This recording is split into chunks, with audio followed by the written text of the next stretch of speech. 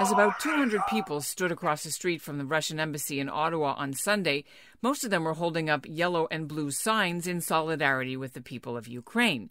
But there was one sign in black and white that had a menorah on it and the words, "Let Ukraine live, we are family," signed Canada's Jews. Holding the sign up was Alti Rodal. The Ottawa historian is the daughter of Holocaust survivors. She was born in Chernowitz, Ukraine, after the war. She's lived in Ottawa for many years, and she's been working to help teach Ukrainians about their country's shared history with the Jews, including the bad history, like the 1 million Jews in Ukraine who were murdered during the Holocaust, including at Babi Yar. So it's breaking her heart to know that all the museum exhibits and conferences and school tours and the restoration of Jewish cemetery projects that she's been leading in Ukraine are in jeopardy now, in a country she says nearly every Ashkenazi Jew in the world originally comes from. It can't be good for Jews or anybody else when there is this kind of intimidation and mafia-style actions. I'm Ellen Besner, and this is what Jewish Canada sounds like for Tuesday, the 1st of March, 2022. Welcome to the CJN Daily, sponsored by Metropia.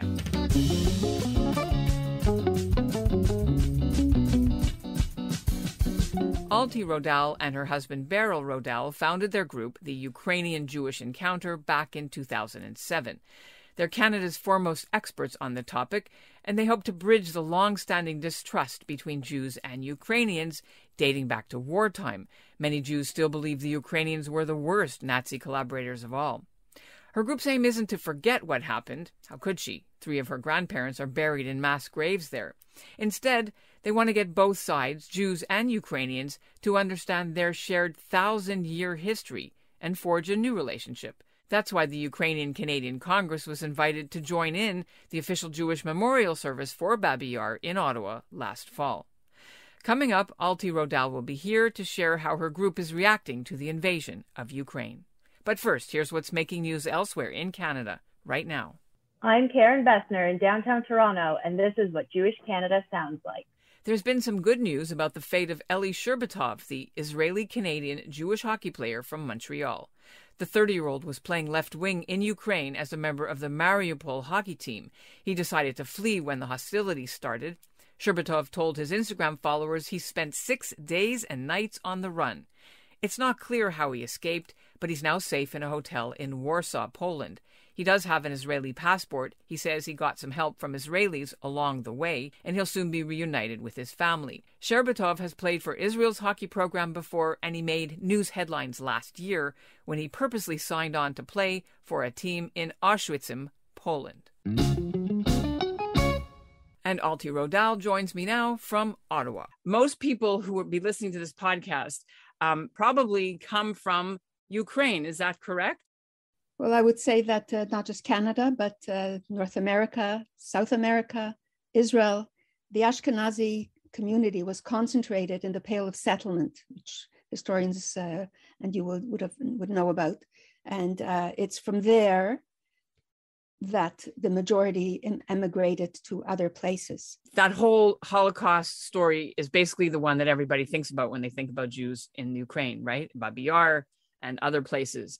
How do you work with your group to try to overcome this huge historic trauma? In the first stage, it's a reconciliation of narratives. And then if you understand, that includes everybody who's involved in the exercise, appreciates that there is an authentic story and one that has been built, and the constructs for various reasons, political or otherwise, were during the Soviet period especially, there are many layers that were encrusted, and that what we do have are stereotypes. So we try to attack those and dispel those stereotypes. Most stereotypes have grains of truth, and this is what, if everybody who's involved agrees, yes, this happened, then you can call it a reconciliation. It's an acknowledgement. It's not about, let us forget about the past or let's not think about that part of the past. It's acknowledging the past and moving beyond it. What were some of the stereotypes Let's just list a couple that Jews were seen as by the history books, by the Soviets, by the propaganda, as you just mentioned. It's varied from Jews as exploiters, the agents of the dominating cultures, the Poles, then the Russians.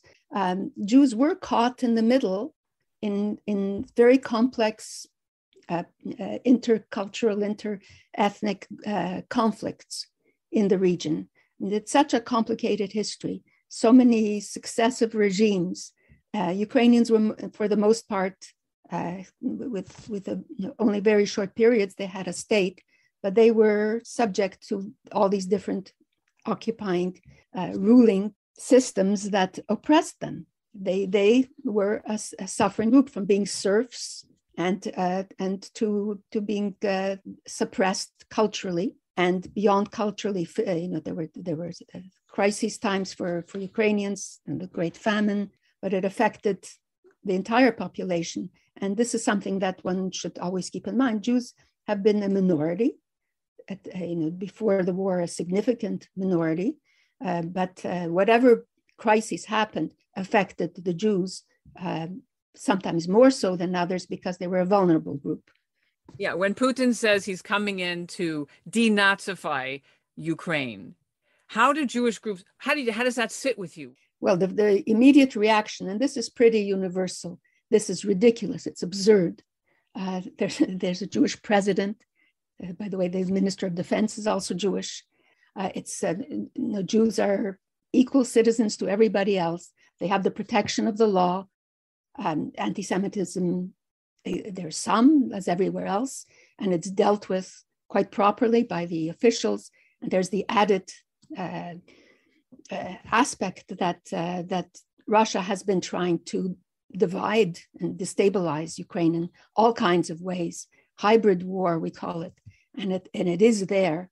And especially since 2014, the Jewish card has been one of the tools that has been targeted by the Russians, and Jews are aware of it. How much in danger do you think the Jewish community in Ukraine are in right now because of being, as you said, in the middle? I would say that they are in no greater danger than the rest of the population. And what do you see in terms of the Jewish life, Jewish community in Ukraine? Who's there now, and what does the community look like? What are the big cities? Just give us a little bit of your experience. Well, first of all, it's still the second largest Jewish community in Europe. I believe it's the fourth in the world. It depends how you count. You'll find a very wide range. There is the halachic Jews who, people say 70,000. Today I read it's 43,000, which sounds to me really an underestimate. And then there is those who are eligible for Aliyah, so at least one Jewish grandparent. And there you can be 300,000, 500,000. There are also reasons why people want to have bigger numbers, but it does range very widely depending on whom you're counting. And the Jewish Agency, for example, speaks of 350,000. The European Jewish Congress, slightly less than that. It's still a very substantial community, and they are largely in the large cities, and they are in the cities that are being hit now with bombs and explosions. They are sheltering. They are ready to leave if they absolutely have to. And some have already left for Israel. Most would like to stay put. Most are actually very patriotic and want to see Ukraine come out of this without the damage that is being threatened. And you've got several generations to consider. You've got the elderly, who are those who did not leave when immigration was at its height.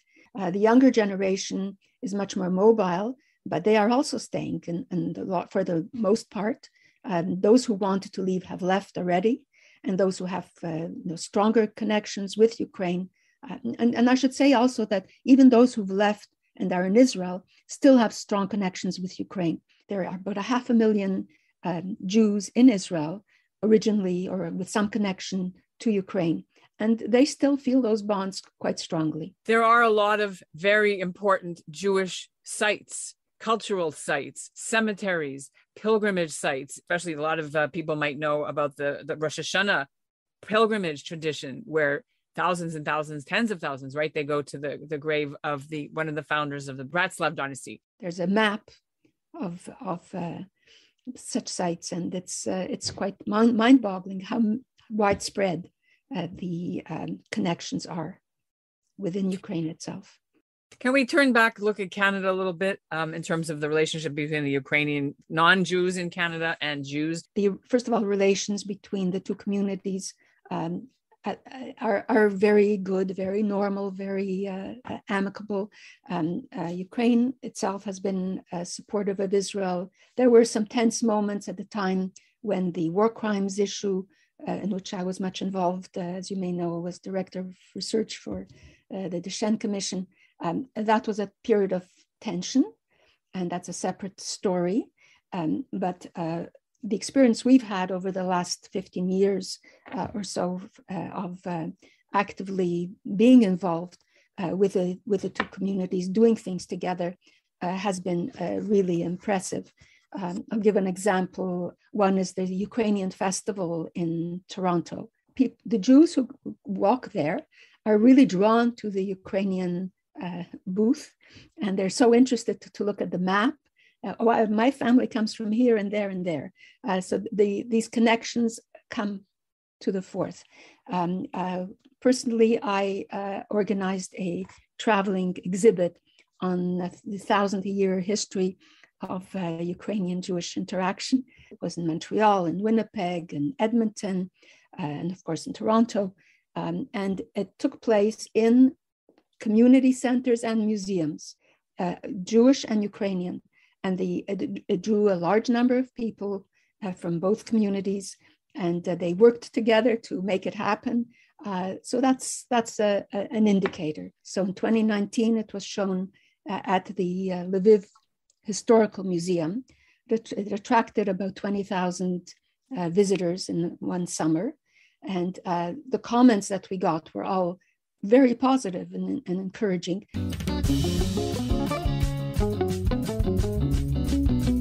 And that's what Jewish Canada sounds like for this episode of the CJN Daily, sponsored by Metropia.